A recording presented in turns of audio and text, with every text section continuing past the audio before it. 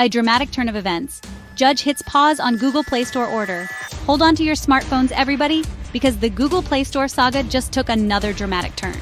This story has been unfolding for quite some time, and just when we thought we had seen it all, a new twist emerges. In a surprising move, U.S. District Judge James Donato has hit the pause button on his own order that was supposed to shake up how Google runs its App Store.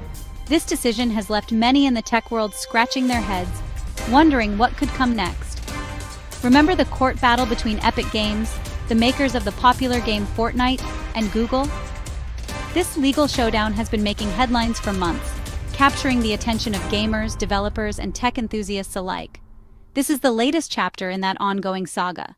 The courtroom drama has been intense, with both sides presenting compelling arguments and evidence. The judge's earlier ruling had sent shockwaves through the tech world.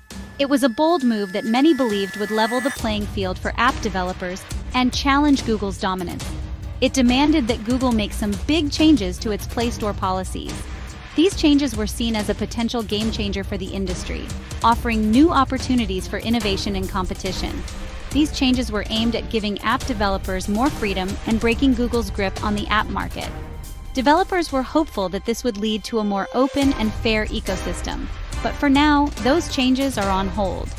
The pause has created a sense of uncertainty, leaving everyone wondering what the future holds for the app market. The question on everyone's mind is, why the sudden change of heart? What prompted Judge Donato to reconsider his own ruling? Well, it seems Judge Donato wants to give the Federal Appeals Court in San Francisco a chance to weigh in on this high-stakes case. This move indicates that the judge is seeking a broader perspective before making any final decisions. This case isn't just about Google, it's about the future of the entire app ecosystem and how we access apps on our phones. The outcome could have far-reaching implications for developers, consumers, and the tech industry as a whole. So, buckle up, because this legal roller coaster is far from over. The twists and turns are sure to keep us all on the edge of our seats. We're about to dive deep into the Epic Games lawsuit, the judge's orders, and what this delay could mean for Google, app developers, and most importantly, you, the users. Stay tuned. We'll explore the potential outcomes, the stakes involved, and how this could reshape the digital landscape.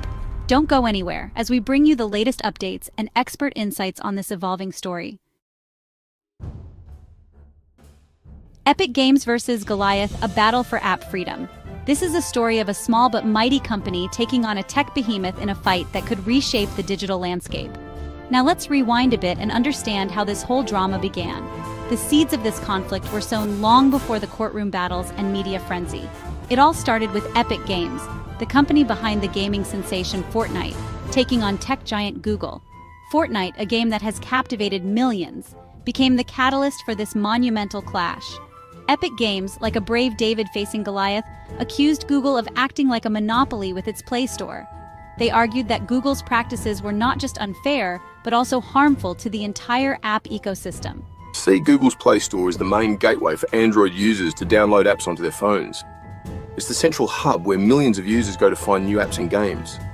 It's like a giant app store where you find everything from games to social media apps to productivity tools. The sheer variety and convenience make it the go-to place for Android users. But Epic Games argue that Google was using its dominance unfairly. They claimed that the tech giant was leveraging its control over the Play Store to impose restrictive policies on app developers. They claimed that Google was forcing app developers to use Google's own payment system, which meant paying hefty commissions to Google. This, according to Epic Games, was a significant barrier to innovation and fair competition. Epic Games wanted the freedom to use their own payment system and keep more of the money their apps generated. They believed that this would not only benefit them, but also other developers and consumers. This battle between Epic Games and Google is about more than just money, though.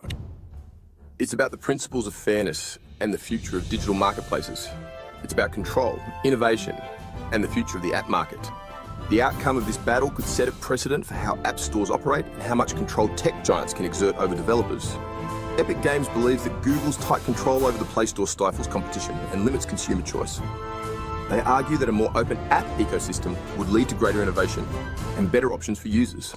They're fighting for a more open and fair app ecosystem, where developers have more freedom and users have more options. This isn't just a legal battle, it's a fight for the future of how we interact with technology and digital content. As the battle rages on, the world watches closely.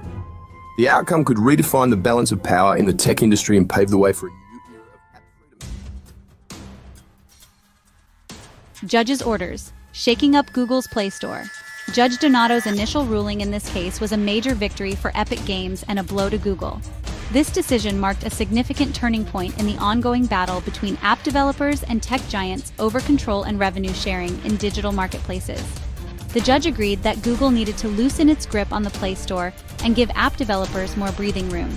This ruling was seen as a step towards leveling the playing field, allowing smaller developers to compete more fairly with larger companies. One of the most significant parts of the judge's order was about in-app payments. This aspect of the ruling had the potential to change the way transactions were handled within apps, affecting both developers and users.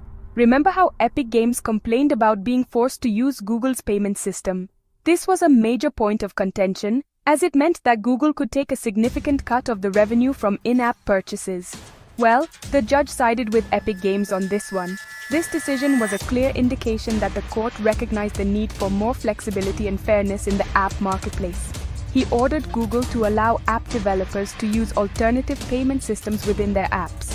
This meant that developers could choose the payment processing system that best suited their needs, potentially reducing costs and increasing their profit margins. This meant that developers could potentially bypass Google's fees and keep more of their earnings. For many developers, this could be a game changer, allowing them to reinvest more money into their apps and businesses. The judge didn't stop there though. His ruling went beyond just payment systems, addressing other aspects of the Play Store's operations. He also ordered Google to make it easier for users to find and download apps from sources other than the Play Store. This was a significant move towards promoting competition and giving users more choices. This is known as sideloading.